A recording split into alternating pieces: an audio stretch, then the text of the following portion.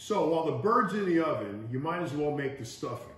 Now, this is not the stuffing that you put in the bird because that doesn't work. Like I just told you, it dries out the bird and it's horrible. So we're gonna make the stuffing outside the bird and you're gonna love it because it's not gonna dry out the bird. So here's what you need. About 2 cups, it's 1 package of Italian turkey sausage meat. You can use the links or in the meat, it doesn't matter. 2 cups of rice, I already showed you how to make that, it's already cooked. 2 eggs, 2 cups or about 1.5 cups of chopped celery, the same amount of chopped onion, that's about 1/2 of a big onion. If I could grab it, I'd show you. This is parsley, you can use sage, I like parsley. 2 tablespoons of grated Parmesan cheese. These are some mushrooms. You're also gonna need a little bit of chicken broth and some white wine. First thing we're gonna do is brown the meat. This pan is already heated up, so that's gonna go right in. Mush it all around. And you're gonna have to come back and check this and mush it and pat it and stir it and whatever until it gets all separated and a lot of the fat renders out and it gets all nice and brown. So we'll come back when that's done. So you'll notice all the water in here. That's because I bought the cheap Jennie-O sausage meat in the big round thing. This is terrible. Buy the normal packaged turkey sausage. So you can see the water's all gone, but what you also notice is there's no fat.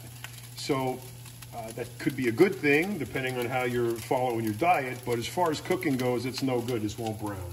So I'm gonna add about 1 tablespoon of olive oil to that. And that's gonna help not only brown the meat, but it's gonna help when we add the onions and the celery. So you can see that's brown and nice and sizzling away. Now it's time to add the onion,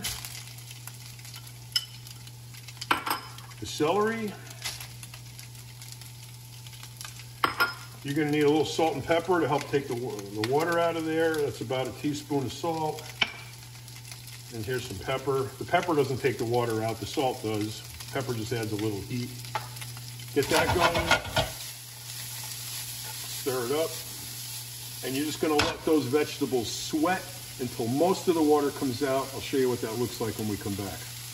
So if you shake this up and you notice you got some really dark stuff going on, things are starting to burn, means your heat's too high. Just turn it down a little bit. The idea here is you want this to go slow so all the water comes out of the celery and the onion to concentrate the flavor. So this is about the halfway point. You can see the celery and the onions are kind of wilted and sweated out. This is the time to add the mushrooms. Now this is a gourmet mix, they call it at the store. It's got some oyster mushrooms in here, baby bella or crimini mushrooms, regular white mushrooms, shiitakes. You can use regular white mushrooms. It doesn't really matter. It's just whatever you like. But here's a tip. Get them already sliced because that way they're already washed and you don't have to mess around with it. So throw that in there. You're going to stir that around and you're going to give it a few minutes to get the water out of the mushrooms. Then we're going to add the white wine and really get it sizzling. So this is about the point where I'm going to put in the white wine. White wine or red wine usually comes down to what you don't like to drink because it ends up in my collection over there on the other side of the stove. This is Pinot Grigio. I like to cook with Pinot Grigio. It's got the right nice balance of dryness and sweetness, but it doesn't really matter. I'm going to put in about 1 cup and get that going. And you'll see when we come back, it'll be all dried up and ready to go.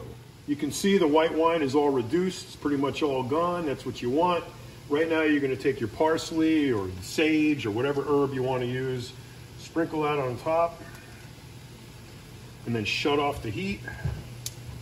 Move it over to the place where it's not hot. Let it sit there for about 10 minutes to cool off, and then we'll finish it up. This is cooled off now for about 10 minutes. The reason you want to cool it off is because you're going to put this egg mixture in there and you don't want the eggs to scramble. So you're just going to let it, cool a little bit. First thing we're going to add is the 2 cups of rice. Just get every little bit out because you want that. And then right on top of that, you pour up this and you stir it all up. You're gonna need a ceramic baking pan to cook this in. I bought this tacky one at TJ Maxx for like $3, $4, something like that. You're gonna wanna spray it with some spray so it doesn't stick. This has been all mixed up. That's what that looks like. And you just kind of like pour it all in here. It fits very nicely because it's nice and small. Try to get all of that out. And you just kind of spread it around, make sure you get it kind of like even. And then that's ready to go in the oven.